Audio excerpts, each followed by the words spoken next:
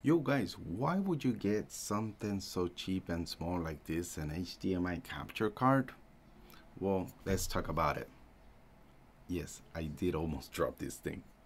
What's up guys, this is JPR Tech here, the Puerto Rican living in Japan, talking about photography, videography, and all the tech in our life and how to use it for cheap or better yet, free. Now today I'm going to be talking about the cheapest and the best, most useful tool, gadget I think I have in my whole arsenal in my studio. And I'm talking about this little cheap HDMI capture card.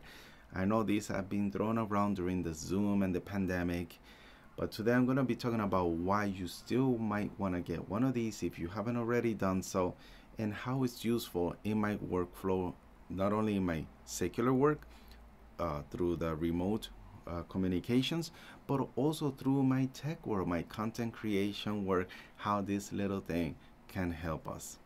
So let's get started. First of all, if you don't know what an HDMI capture card is, it's basically a device that takes an HDMI in and then puts it into the computer. So this actually turns any HDMI device, whether it's an actual PlayStation or something that's just outputting HDMI, but in our case we're talking about cameras that do have clean HDMI out, can take that video and encode it into a way that your computer will see this as a webcam.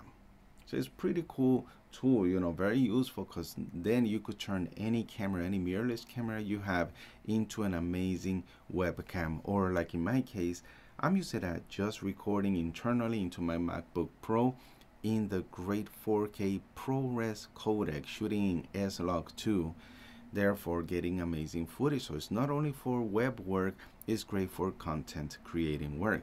Now, very important, before we move on, you got to make sure that the gear, the camera you're using, supports HDMI out, and it has to be clean. There can't be any menus or anything that disturbs or takes away from the actual image or that you're using.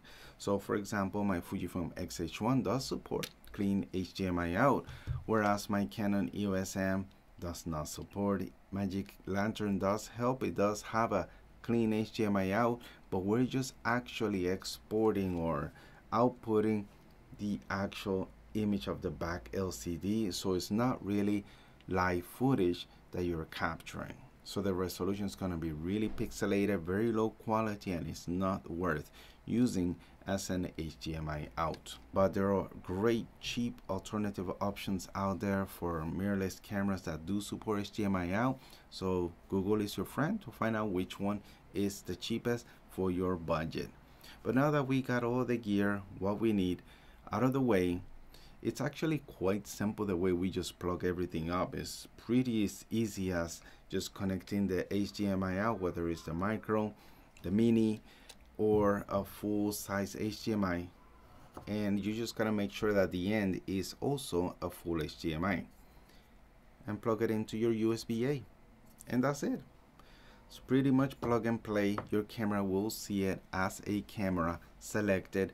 Make sure you have all your settings set up for your whatever recording app you're using, such as in my case I'm using a QuickTime player, and I have it at the maximum quality, which records in ProRes. Wow, amazing. And that's why I'm able to shoot in S-Log 2. Now, if you're just using it for Zoom or for just having like a little window, like a screen layover on top of your gaming or whatever, then really you don't need maximum resolution. You could set it on high, which is just a regular H.264. It's an MP4 codec, so it's gonna be a lot smaller with lower resolution. Due to the fact that I use this for my secular work, I ended up getting the Camlink 4K because I did want to record the 4K that comes out of the Sony A7S as well as the Fujifilm X-H1, and even the 4K out of the back camera, the rear camera of the iPhone 12 looks amazing when you're recording internally in your Mac. So that's why I opted to go with the Camlink 4K. But with that said, even this 1080p HDMI capture card takes great video quality, and they run about 10 to 15, maybe $20 in Amazon or eBay. and just make sure they have a good refund policy just in case you get a bad unit. And there is another way we can get more use out of these HDMI capture cards, and that is using it to connect to our external tablets such as the iPad Pros that support USB-C. Now, connecting your iPad with a USB-C HDMI dongle like such, you're able to capture whatever is on the tablet screen, and it works great for showcasing or just showing what's on your screen to the audience that you're talking with. Whether it's just with a switch of a button, just switch the camera from one HDMI capture card to the other one, and you'll be able to flip between your camera and your tablet. And this works great in OBS. In OBS, you're able to use both at the same time, have overlays and green screen your tablet to be able to draw on top of your camera. It's just amazing, countless, and it's all thanks to an HDMI capture card.